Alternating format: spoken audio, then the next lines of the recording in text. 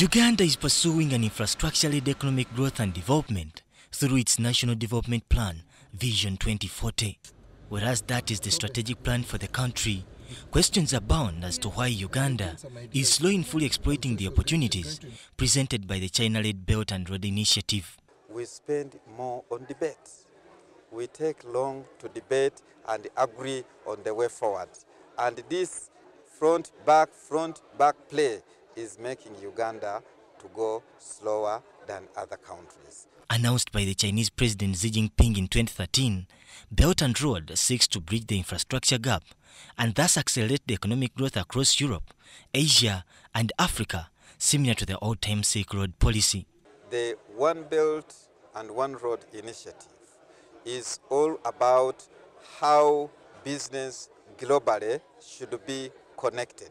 It can be connected through road, it can be connected through rail, it can be connected through aviation.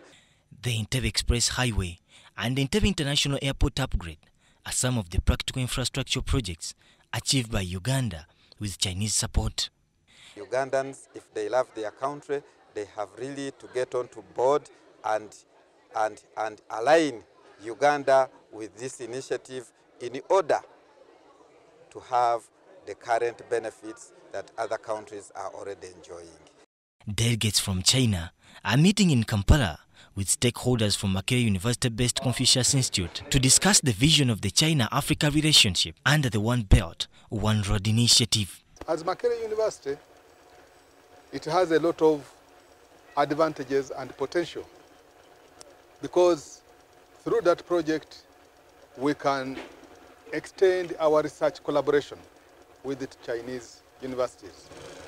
Whereas world economic powers are adopting protectionism and inward-looking economic policies like the Brexit and the Trump-led Make America Great Again, China, on the contrary, seeks to open to the world for mutual economic benefits through the Belt and Road initiative. Africa is a key partner in building the Belt and Road initiative. All countries from either Asia, Europe, Africa, or Americas can be international cooperation partners of the Belt and Road initiative. David Matovu for UBC Business.